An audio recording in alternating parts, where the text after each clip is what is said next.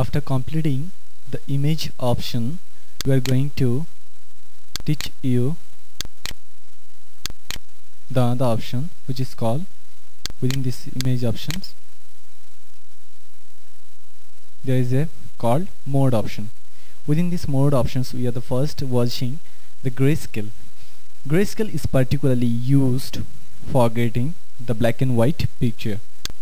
Now almost there is one option is showing discard color information. Press OK. The whole image is considered as a black and white picture. Now minimize that one and going to select the color like red color. Show the brush. Now we are going to paint, and whatever the color we have to choose, that is also treat as a black and white. Now we are going to open a new image. Now we are going to move that particular colorful image into the grayscale mode, but when it is entered into the grayscale image, that image also treated as a grayscale mode. Now we are going to close that file. This image option is too much important for the digital image designer. Now other option, which is called the RGB color. This color mode is stand for red, green and blue. This is most important color combination for the digital image designer, and this is used for the printing purpose, digital image printing or photo printing. Now when that mode is on, RGB mode is on, and we are going to apply anything like any color, and we are going to just draw anything using the brush tool, that particular color will be shown. Now once again select the image file,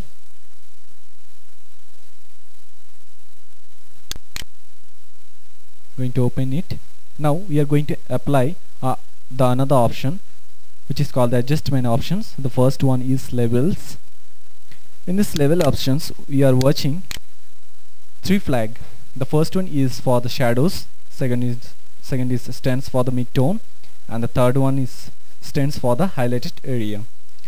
Now if I just adjust that flag and move toward the right hand side, we can see over the image the shadow is increasing, and left hand side moving, the shadow is decreasing. Same goes for the midtones. Midtones is increasing, removing, pulling it towards the left hand side and making it dark towards the right hand side. Now same thing goes for the highlighted area. Pulling it towards the left hand side, the highlighted portion is highlighting more, and once again right hand side is the same position as it was in previous time. Now press OK. Now once again we are going to the image options. We are going to the auto labels. That auto label options automatically just adjust with the image which is highlighted, midtone and shadows. Now we are going to teach you the other options, which is called the auto contrast, which is all shift control L. To pressing that one, it's automatically adjusting the contrast. Now once again going to the adjustment area and selecting the auto color. That options is treat the whole image to automatically adjust the color. Now within this image options and adjustment options, we are getting the curve options. Now within this curve options, we can see the three vertex points. The first one is for the highlighted area of an image. To adjusting towards the up, we are increasing the highlighted area. Now there is another point, that is called the shadow of an image. To moving towards the right hand side down, it's just increasing, and there's another point in the midpoint which is towards the diagonally, or increasing towards the up, its brightness increasing, and pulling towards the down, its contrast is increasing. Now other options within this channel box, there is a called red, blue, green. Selecting the red one and pulling the mid-tone vertex, increasing the red color over the whole image, and decreasing the red color, pulling the vertex down. Now same goes for the green, increasing the green area, pulling that one, decreasing the green point, pulling it down. Now there is another options called the blue options, increasing the blue mid-tone and pulling down, decreasing the blue one and making it the other colors. Now press OK. Now once again select the image options, go to the adjustments. Now there is another options which is called the color balance. Now that within that option box we are watching, there is a 4 options called the right hand side red, left hand side cyan, right hand side green, left hand side magenta, right hand side blue, left hand side yellow. To increasing the right hand side, we have to pull the flag towards the red option and increasing the red color, and pulling that one towards the cyan, that means cyan color is increasing and red color is decreasing. Same goes for the green. To pulling towards the green color is increasing. To pulling towards the magenta is increasing. Same goes for the blue and yellow. When the midtones is on, that means the total image is adjusting according to your changing the flag according to your tone balance option. You can change your color whatever you feel. If it is shadow is on, then only the shadow portions is going to adjust. If it is green, if it is red, or if it is yellow.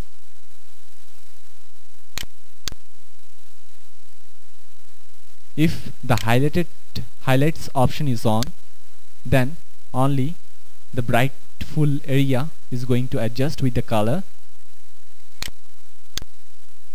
If it is magenta is increasing. If it is green is increasing. If it is yellow or blue is increasing, or the yellow is increasing. Now press OK, or you can press Alt option and press reset button. Now press OK. Now after completing the color adjustment, we are going to once again the second options, which is called the brightness and contrast options. We can adjust the brightness and contrast according to our choice. If the image is too much dull, we can increase the brightness. If the image is too much dark, we can decrease the contrast. If it is dull, then we can increase the contrast, and we can adjust the image according to our wish. Now after completing the brightness and contrast options, we are going to the next options, which is called hue and saturation option. That is particularly used, like hue is only to change the color, different color.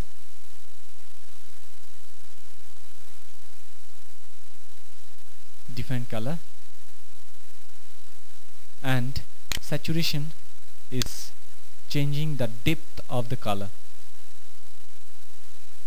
It's decreasing, and this is the middle point. The lightness is just decreasing the brightness, and right hand side increasing the brightness. Now press OK. Ctrl to Z first.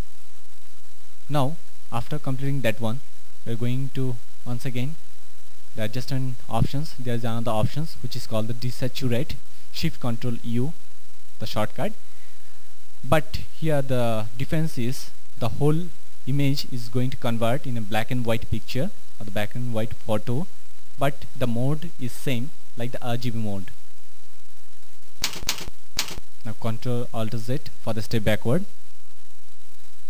Now after completing that option, we are going to open a new image to show within that image options, the other options within that adjustment box. There is a call replace color. Now there is a, in that image we can see the three color depth. One is blue, one is little bit gray, little bit reddish gray, and one is watercolor, which is reflecting color. Suppose we are going to change the sky color. Now we have to select, just click with the eyedropper tools, and there is another options called the fuzziness. Fuzziness means it's just covering the area, that selection area is increasing the flag or the value of the fuzziness. Now we can change the color, changing the hue, and we can get different colors. Now saturations is for the depth of the color, and lightness is used for the brightness, or increasing the brightness or decreasing the brightness of that particular image. Now press OK. Now Ctrl Alt Z. Now once again we are going to see the other options within that image options. For that reason we already opened one image file. Go to the image option, go to the adjustment, go to the selective color. Selective color is only to change the one particular single color within that image. If we are going to change the green color, then select the color toolbar, select the green colors, and change the cyan option, and it's continuously changing. The green is going to change. We can see over the preview, over the image, it's already changing. Okay. Now we can change the red color also. Now red area is going to change of that particular image. Now we can see the difference. Now press OK.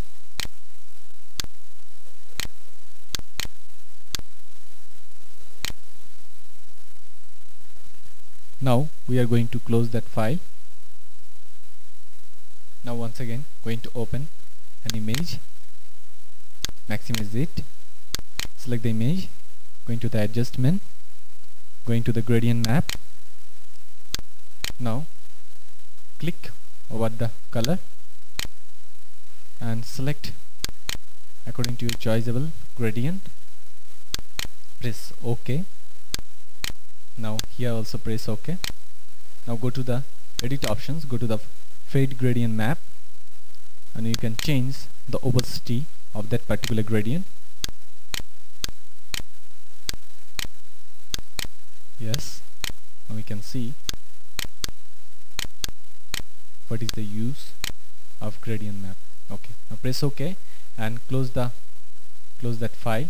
Before closing, we are going to say, once again going to open, once again we are going to open a new image. Now there is an option within this image option that is called the invert. Control I. You just do the negative of that particular photo. Now Control Z for now within that image options there is another options called the equalize. Click on that. It's just equalizing the color, brightness, contrast, hue, saturation, everything equally. Now Control Z for step backward. Now sometimes we can see some artist just sketch some pictures. For that one there is one options called the threshold options. We can see the black and white, which is looks like a sketch of that particular Vaishya image. We can increase the brightness and contrast, I mean black and white portions, to moving the flag. Press OK and Ctrl+Z for step backward. Now within that image drop down tool, there's another options which is called the posterize. Posterize means there's level options where you can give the value. If you give the value 2, only the 2 color is just highlighting. If it is 3 color, 3 color is highlighting. If it is 4, 4 color is highlighting. If it is 10, 10 color is highlighting. It depends upon you which color combination you want. Press OK. Ctrl+Z for the step backward.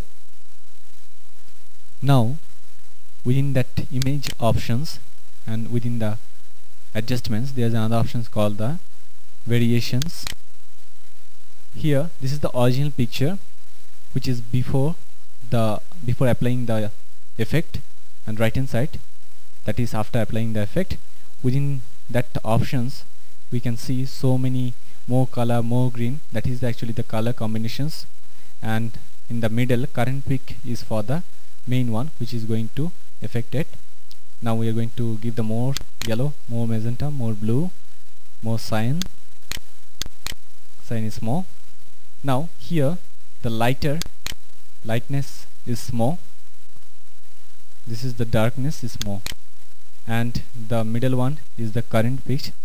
That means that is the current picture which is getting affected after applying the effect. Now press OK. We can see the preview of that particular image. Now Ctrl+Z for step backward. Now after completing the adjustment tools, we are going to the other more options, which is called the duplicate option. Duplicate is nothing but to get the same type of image once again. Just press OK and we can get the same type of image. And there is a other option. We can get as much as you can. Now going to close one by one. We can make the duplicate multiple times. Now there is another options called the image size. Apply image, which is not required, but apply image is required for the digital image composer. Now when the constant proportion is on, then we can give the value and the height is automatically adjusted with the width, and we can see the difference, the image size. Now Ctrl+Z for the step backward. Once again we are going to the image size and we are going to off of the constant proportions. We are just giving the value of the width. We can see what's the difference. The height is already there as before, just only the width is changed, just because that particular options is off. Now Ctrl+Z for the step backward. Now within that image options, there is one more options which is called the rotate canvas. Rotate canvas 180 degree. That means the whole file is going to rotate 180 degree. Ctrl+Z. Once again going to the image, rotate canvas 90 degree CW, going to the clockwise, and once again go to the rotate canvas 90 degree CW, anti-clockwise rotating. Once again rotate canvas, flip canvas horizontally. The image is horizontally flipped. It's like the mirror type. Flip canvas vertically. The whole file has vertically flipped. Now within that image option, there is another options called the crop. To know that one, you have to select the Mercury tool and make one selections over the image, and without that feather option or feather value, you have to select the crop, and that selected area has cropped. Now Ctrl+Z for the step backward.